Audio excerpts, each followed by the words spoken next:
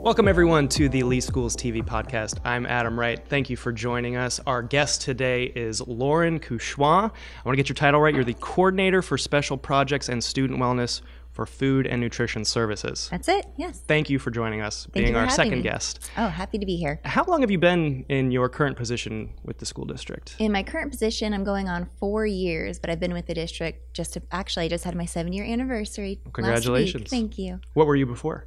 I was the procurement supervisor and dietitian with the district. All right. So today we are going to be talking about one of my favorite subjects, food. Because you know all about food. You're in food and nutrition services. Now, new this year, this is the big story this year that a lot of people are excited about and talking about. New this year, breakfast and lunch provided at no cost to all students in the district. Yeah. It's a big deal. How is this possible? How were we able to do this? So we're implementing something called the Community Eligibility Provisions Program. We implemented this 2 years ago, and we had all of our schools but 7. And then last year we incorporated one more, which was Ida Baker, and this year we're hitting everybody. So all of the schools will be under the Community Eligibility Provisions Program, also known as CEP. This is a federally funded program that allows us to provide meals, so that's breakfast and lunch, to all students in the Lee County public system at no charge to them. Federally funded, we don't use any of the Lee County taxes for this.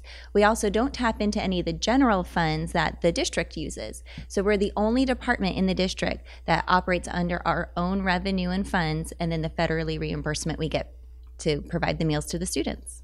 Is this something unique to Lee County? How many other school districts are offering this? Do you know? It's nationwide. It's available. It's up to the district to choose if they're going to participate or not. So we are in an unfortunate situation that we have a high enough free and reduced population that allows us to group some schools together. So just because one school has a high free and reduced population doesn't necessarily mean that its neighbor does as well. But if we group them together, we get an average that allows us to provide both schools meals at no charge to the students. Can you talk about the benefits of this program? I mean, it's obvious. It'll help out some families that won't have to, give their kid a couple bucks every morning for lunch. I remember when I was in school, it was somewhere between $1.50 and $2 for lunch. Yeah. Depending on how many kids a family has, it can really help out a lot, right? Yeah, I mean, so it not only helps out our families with paid students or reduced students, so those that were paying a portion of the cost before or the full price. It also helps those students that were under the free program already. They were eligible for free meals. What we're finding is that CEP, now everybody's on the same playing field. So the students that were getting the free meals, there's no stigma there anymore because all of their peers are getting the meals at no charge as well. So we saw an increase in participation in those students that were getting the meals at no charge, plus the participation went up for those that were paying for their meals originally. Now this is huge because there's a big hunger need. Unfortunately, in pockets of Lee County, there is something called food deserts. So there's not a high accessibility to food to them. So their closest grocery store is really a convenience store. So we know that we have students where we are their only full meal throughout the week.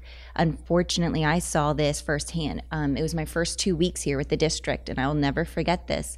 But I had a student, I was helping out at a school Monday morning with breakfast. And this little guy came through. And he said, "Oh, I'm so hungry. This is great." And the manager kind of gave me a look. And then he said, "I have not eaten since macaroni and cheese. This is going to be good." And I thought, and I was like, wait, we had macaroni and cheese for lunch on Friday. And talk about break your heart situations that we see.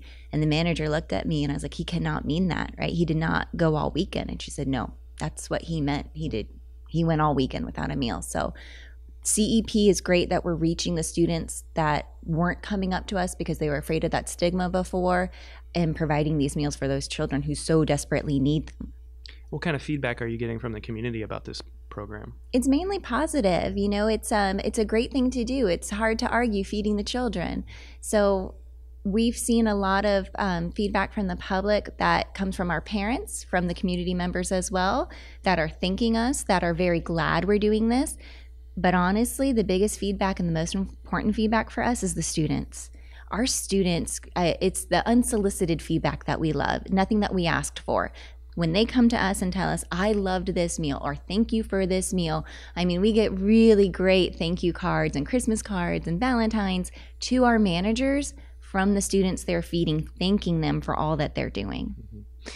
Now, there's also a supper program, right? Yes. Tell me about that. So our supper program, we implemented it, this was 3 years ago, four school years ago now. With the very first school, we did a pilot run at Ray V. Podorf. And the manager there and the principal at the time was Dottie, and she could have not been any more for it. They were begging for it. So we were like, great, you're our pilot site. Let's give this a shot.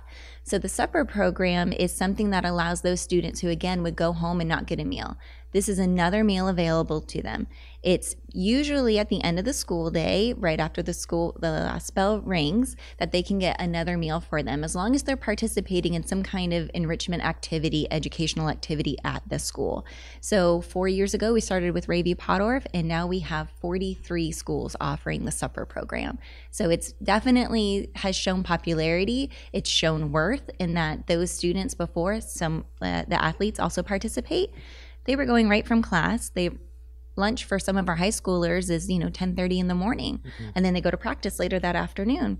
Well, they weren't getting that meal in between, so now we're seeing an increase in athletic participation and performance, as well as those students in the education enrichments at the end of the school day. They're doing better as well.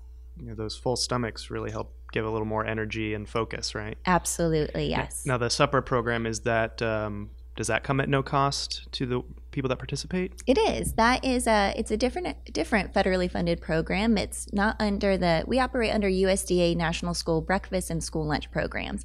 The supper program operates off of something called CACFP. Just going to keep it that simple.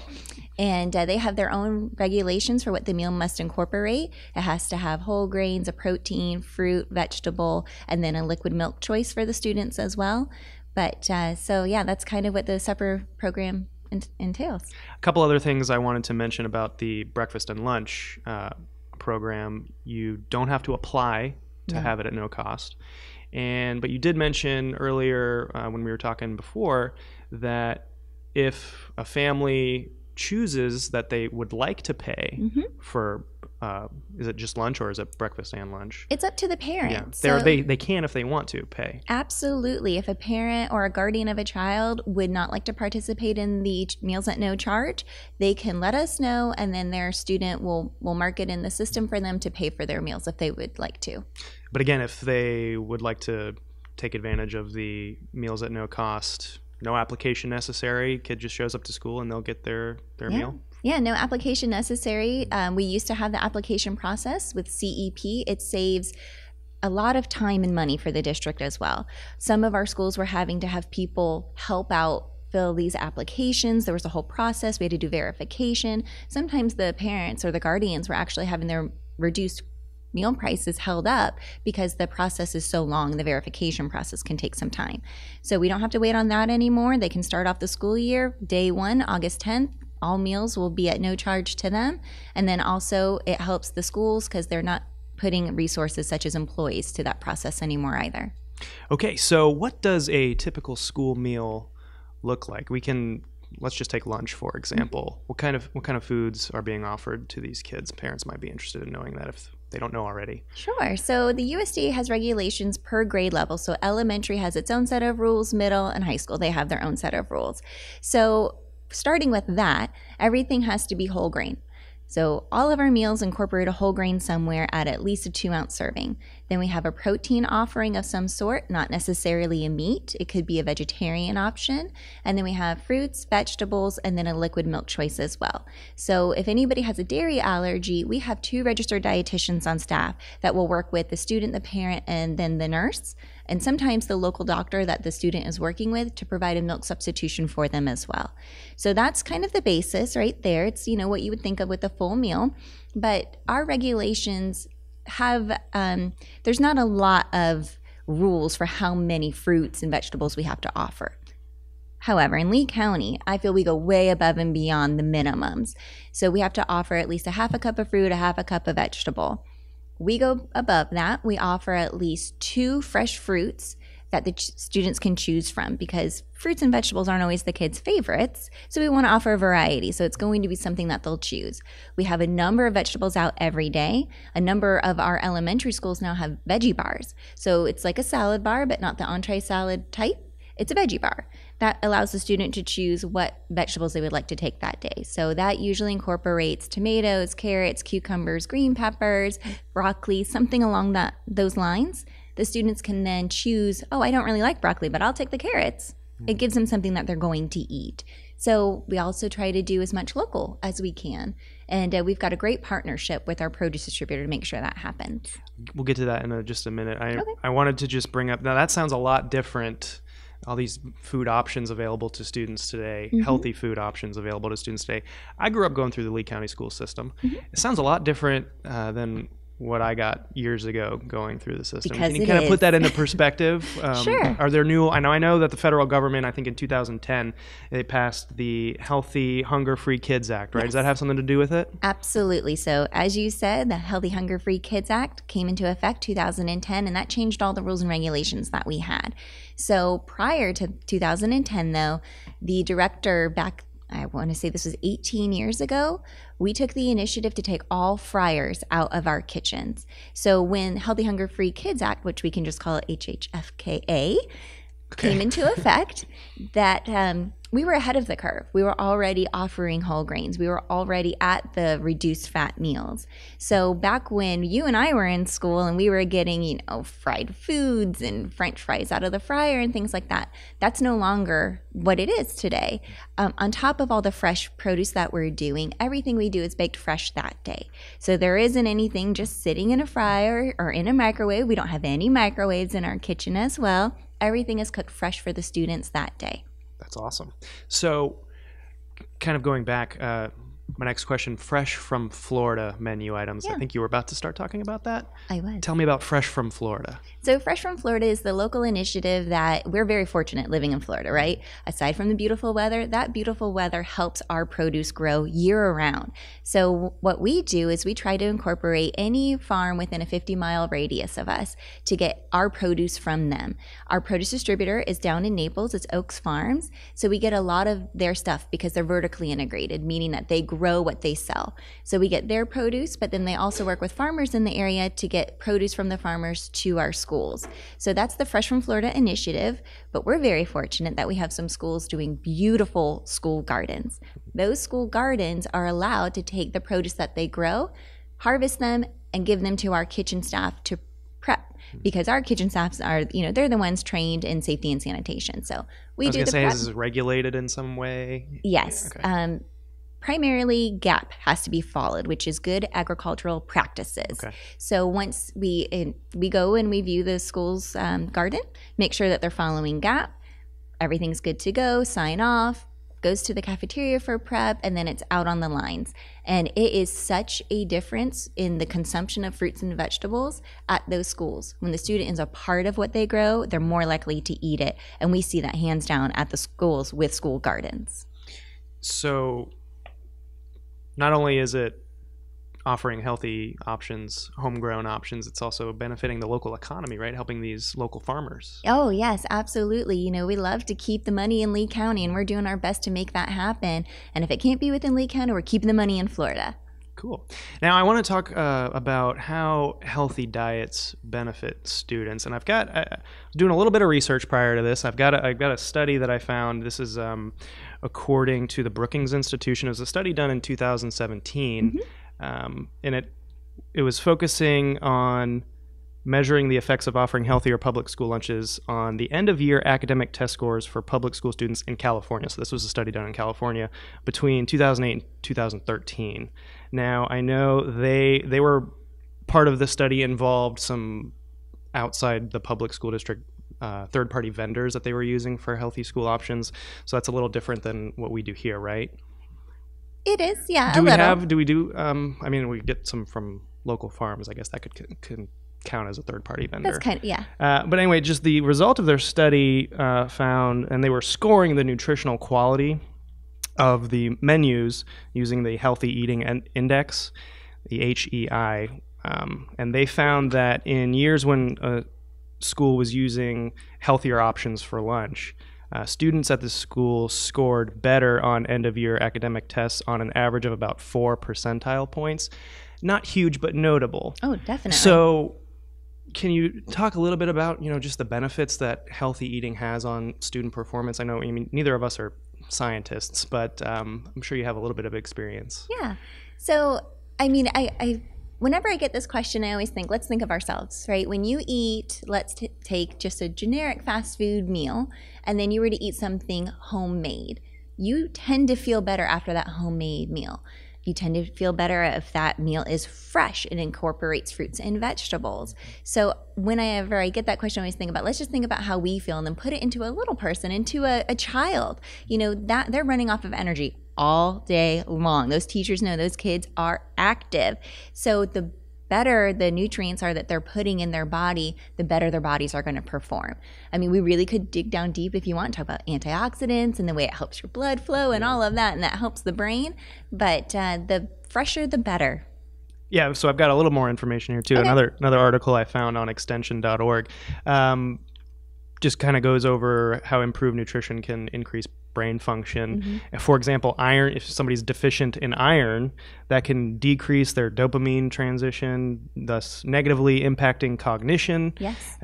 Deficiencies in other vitamins like vitamin E, vitamin B, iodine, and zinc are shown to inhibit cognitive abilities and mental concentration. Additionally, amino acid and carbohydrate supplementation can improve perception, mm-hmm. intuition, and reasoning. Mm-hmm. See, who needs to be a scientist when you have the internet? Just quick disclaimer, don't believe everything you read on the internet, but I think these are credible sources that I was able to find. So obviously there are health benefits to a healthy diet. Yes. That's somewhat common sense. Right. What I wanted to bring up was our kids, just because these meals we're offering are healthier, mm-hmm. are you finding that kids are actually eating them? Like you mentioned the different options available to them. Mm-hmm. So they can choose between different fruits and different vegetables. If they don't like broccoli, like you said, right. They could choose carrots. Are you finding that kids are actually eating what is being offered to them? Because we know little kids, they always want chicken fingers and pizza and stuff like that, which we offer. So yes, one of the things we didn't talk about with the menu is the actual entrees we're offering. Yeah. So we always offer the main entree of the day is always a hot dish of some sort.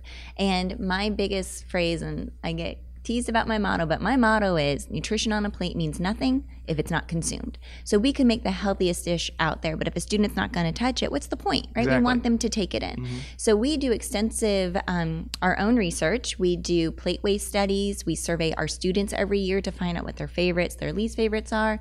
Our managers survey their students. We watch for trends that are going on out there. And then we also never put a single item on the menu that hasn't been student tested. So we perform taste tests with the students. It feels constantly throughout the year. We're doing a number of them every week to make sure that we're staying up to date with the trends of what the students want. That sounds interesting. How do you go out and visit schools and pull some kids and say, here, well, we do try it a number of ways. Okay. We have some schools that we're starting to really incorporate more of the culinary arts classes. Anybody out there listening that would love to do some collaboration with us, we will take you up on it, because the culinary arts students, they just seem to be a little bit more in tune with their palates of what they're trying. But we want to know that what we're serving the kindergarteners, they're going to eat. What we're serving the seniors, they're going to eat. So we don't put like one food on the menu and say, okay, district-wide, K through 12, that's what you're getting. We try to tailor our menus to the age level that we're serving. And we do this with focus groups in the culinary arts programs. We're very fortunate of some schools that know the students. The student government is another good group for us to pull from and do focus groups with that. But sometimes we just go out to the school and we set up like a kiosk, and we put out free. The kids come. So we put free samples, come try our food, and then we hand them surveys to answer. So it's, did you like it, love it, hate it, tell us why, that kind of a thing, to get feedback so that we know when we put something out there, it's something that the students are going to want to eat. Cool. Again, Lauren Couchois, coordinator with Food and Nutrition Services here at the School District of Lee County, joining us. There's a new app available this year that I wanted to talk about, the Meal Viewer app. Yes. Tell me about this. What does it do? How can families sign up for this? So this is our new interactive menu website and app available to any smartphone. So you can download it on your Android smartphone, iPhone, doesn't matter. As long as it's a smartphone, you can download the app, or you can visit the district site. If you go to our department site, it'll take you directly to the meal viewer. There's a link to the meal viewer website. So what this app does, like I said, it's interactive. So you will sign up, and then as a parent or a student, you can select your school, and that will always go to, put it in your favorites, it'll always tune up to your school. As a parent, if you have students in multiple schools, you can select multiple schools as your favorites and then go back and forth between the two schools. So if you have a student in elementary on one menu and a student at middle on a different menu, you'll be able to go back and forth with the click or swipe of a finger and get a new menu pulled up for you. But the main feature is so that students are aware of what they're eating. But one of the biggest benefits of this program is that it's great for any student with a special diet need or our diabetic population. It shows you the carb counts per item for the whole meal. You can break it down. It shows you the allergens. So let's say you have a student with a gluten sensitivity or a wheat sensitivity, that you can click on our allergen list, click wheat, and it'll cross out every item that has wheat in it. So you can see what your student should not be eating, and then the alternatives available for them to choose from that don't contain whatever allergen they may be sensitive to. Cool. It's a free app. Free app.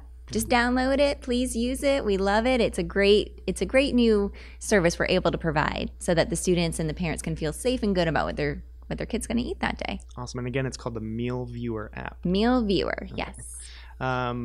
So I think we touched on it a little bit earlier, but one thing you mentioned when we were talking earlier is maybe some laws or guidelines that a lot of people aren't aware of that school districts have to abide by when it comes to food and nutrition. Anything you want to talk about as far as that goes? Well, as I mentioned before, we don't have fryers or microwaves, and we get a lot of comments from the public saying, like, I wish you wouldn't serve my kid pizza, or I wish you wouldn't serve them chicken tenders, the fried food. None of it's fried. So as I mentioned before, all those rules and regulations that we have to follow, our pizza, when you break it down, it is delicious, I promise. I eat it at least once a week when I go out to the schools and visit. But when you break it down, it's a whole wheat crust, it's a low sodium sauce, it's a low sodium, low fat mozzarella on there, it's a turkey pepperoni. I mean, it is as healthy as you can get and still be kid friendly. Because like I said, if they're not going to eat it, what's the point? The kids have to want to eat what we're putting out there for them. So those rules and regulations are a big challenge that we have to meet. There's a lot of guidance for total fat, sodium, all of these saturated fat, everything we have to follow, and breaks down to the vitamin category as well. But we take care of all of that on the backside so that the parents don't have to worry about it and they can feel good about what their kid is eating. So even if it is pizza, which is a kid's favorite, it's a healthy pizza for them. Hey, it's one of my favorites too. Yeah, right? Come on. I try to eat as healthy as possible, but I still have pizza. As you should. Almost weekly. Okay. So one thing I've noticed just around the school district building, this big box truck. Yeah. And on the side, the Healthy Living Lab. What is the Healthy Living Lab? The Healthy Living Lab is our mobile nutrition unit that goes around to the majority of our elementary schools. This is a great way. It helps meet curriculum standards and requirements, and she is providing health education, nutrition education to the students that is age appropriate per grade level, all about eating healthy and living a healthy lifestyle. So we're very fortunate to have some great presenters working the Healthy Nutrition Lab or the Healthy Living Lab and getting around to our elementary schools that may not otherwise get that education regularly throughout the school year. So she'll go to a school, spend a week with them. It's fun, it's interactive, it's more of a performance than anything else. And it's a great way to get the kids excited and educated about healthy living, healthy eating for a healthy lifestyle. Is that something a school schedules, or she just makes her way around every school during the school year? No, they have to sign up for it and schedule. We are booked already for this school year, but I'm happy to say that we are going to be incorporating a second unit. We're in the process of building that so that we can reach more students in Lee County. Whenever we get to an elementary school, that kid goes home and tells their parent about it, and then the sibling wants to be a part of it. So we're trying to reach as many kids as we can with this second unit that will be up and coming. But one of the other great things about the Healthy Living Lab, like I said, it's a great way to get the kids excited. We have numerous stories of the kids going home and saying, I tried a cucumber today. Can we get cucumbers at home? We've had parents write us and say, what did you do to that cucumber? Because my kid would never eat a cucumber before, and now that's all that they want. So it's great when we can see that the positive effects are then hitting the households as well. Cool. cool. And is there a healthy fit lab too? Is that a separate? There is. So yes, it's a separate unit, but it tags along with the Healthy Living Lab. So the Healthy Living Lab is all about healthy eating for a healthy lifestyle. The Healthy Fit Lab is all about physical activity for your healthy lifestyle. So we make it fun for the kids, as we know there's way too much just glued to the phone, glued to the TV. It is the kids' way. It's what they know. So we've taken that and put a twist to it to help them learn and have fun while being involved in technology. So it kind of looks like a food truck. The sides open up and there's huge TV screens inside that are hooked up to Wii's. The Wii's play things like Just Dance or Zumba, yoga, something along those lines. Nintendo Wii, for anybody who doesn't know what she's talking about. Yes. And we put them in teams. So we might have a row of students up front that are the leaders of their team, and they're the ones dancing and getting the points, but everybody behind them is helping that team get points as well. So we can go to a class of 50 kids out there. We're going to have a big dance party. Everybody participate. Let's have fun. Let's burn some calories, get active. And it is amazing to watch all 50 first graders just zone. They zone in, they play along, they have a lot of fun while being active. So the Fit Lab is a great component that goes along with the Living Lab. And they're learning as well. Yes. Okay, so I have a list of frequently asked questions for you. You ready? I'm ready. Okay. I think you've already answered some of these, but I'm going to ask them anyway. Okay, FAQ number 1. What kind of fruits and vegetables are offered at schools? Well, like I said before, we always provide a variety. One of the things I mentioned with the rules and regulations is that it breaks down to our subcategories of vitamins and it breaks down to subcategories of vegetables. So we never offer the same thing twice. We have too many vitamin categories to hit. So we have tomatoes and carrots out there to hit our vitamin A category. We have broccoli, kale, romaine lettuce to hit our dark leafy greens that we need to do. We also have to offer legumes every week. So we try to vary it up with different legumes and beans that are out there. And that's kind of, the gist of the way that the vegetables go. No day is the same, and we offer variety, and we always offer fresh at least 4 times a week. The only reason we can't guarantee 5 days a week is because deliveries are made on Mondays, and if the truck doesn't get there first thing, we're not going to have fresh vegetables anyways on Monday. So at least 4 days a week, we have fresh vegetables. And when it comes to our fruits, we do a lot of local. So there's always oranges and strawberries that we like to put out there. Watermelon is a huge one. We also try to incorporate fun things that they might not otherwise get, such as papaya, mango, pineapple. A lot of berries are out there right now too. We're finding that if it's cut ready to go for the kids, they're more likely to eat it. So that's a lot of the fruits and veggies that we're doing. Great. Question number 2, how often are salads offered to students? So it kind of incorporates to that 4 days a week minimum. We do have schools that are doing 5 days a week with that, but we always have salads available to the students at least 4 days a week for a vegetable choice and up to 4 days a week for an entree choice. So if they don't necessarily want the main entree that day, they prefer something a little lighter and maybe not the hot meal, we always have salads available too. Great. How many of the menu items are fried? And you did already answer this, but... None. No fryers in the schools for at least 18 years now, so none of our food is fried. Great. How many of the menu items are prepackaged and microwaved? You already answered that as well. None. We don't have any I love your questions. We don't have any microwaves in our schools. We do have some prepackaged items, though, so I think that could throw a parent off or a guardian off if they're not sure what's going on there. But we have a lot of schools now participating in something called Breakfast in the Classroom, BIC. We're big into acronyms if you didn't catch that. But Breakfast in the Classroom. And that allows our students that may not get to school early enough or their bus is late or something along those lines, all of the students at those locations offering breakfast in the classroom, eat in the classroom together as a whole. So because of that, we try to make sure that there's not a lot of waste and not a lot of mess. So we do have some prepackaged items that go to those classrooms just so that we can keep it safe and sanitary, making sure that there's no cross-contamination and healthy for our students. Okay, next question. What kind of vegetarian options are available to students? Talk about hot topic. Vegetarianism and veganism is definitely taking over, and we have a lot of requests for vegetarian meals. So no matter what our main entree is, we always have a backup option that is vegetarian. And if with anybody's request, we can make it vegan. So we have to offer a protein component, and usually that could be a meat-based product such as cheese or an egg or something like that. But our vegans don't eat that. So if they just let us know, we can put some legumes on there, help meet their protein requirement, and then we'll have a vegan meal for them too.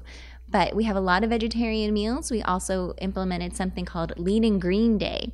So every Wednesday this year, the main entree is a vegetarian option. Our backup option is also vegetarian. But it's a lean and green day. It's a way to promote that you don't necessarily have to eat a meat product to get your protein. There's plenty of other ways to get protein in your diet. Are you finding those that popular with students? Absolutely. Here's an easy one. Cheese pizza. When we think of vegetarian meals, I think sometimes people get very scared that it's something way off base that a student would never eat. But cheese pizza, that's a vegetarian item.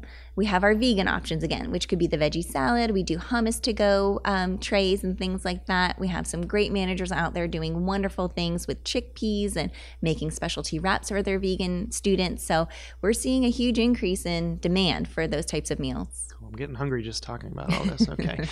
For kids with allergies, what options are available?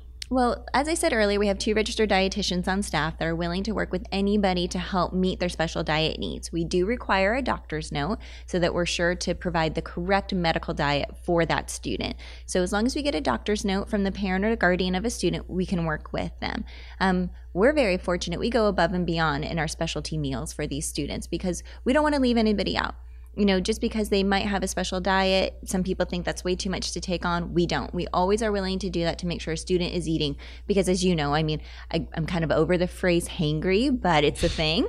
So if we're hangry, a little student's going to be hangry too, and they don't learn as well when they're hungry. So we like to reach as many students as we can and provide meals to them to ensure that they're doing well and excelling in the classroom. So we have a bunch of requests for dairy-free. We are peanut-free kitchens. We don't have any peanut products in any of our kitchens. We don't do, we offer a variety of dairy alternatives. So almond milk, soy milk, rice milk, coconut milk, and we've even done goat's milk before. So we're willing to work with whatever that student needs to help ensure that they're getting the nutrition throughout the day. I'd say probably 90% of the time I'm in a bad mood. It's just because I'm Right? hungry. Yeah. Okay. Couple questions for you. What's your favorite fruit? Oh, goodness gracious. My favorite fruit.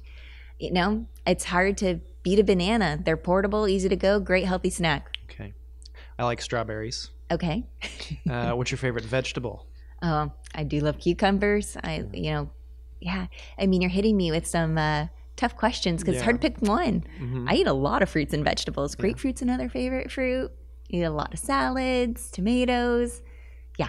I don't think it's better to, what don't I like? I think it's really. Okay, what don't you like? Yeah, nothing. I like it all. Do you have a guilty pleasure food? Oh, outside of school pizza, regular pizza. I love, it's like you said, once a week, that's about right. Always comes back to pizza. It does. It's such a good, it incorporates all the food groups.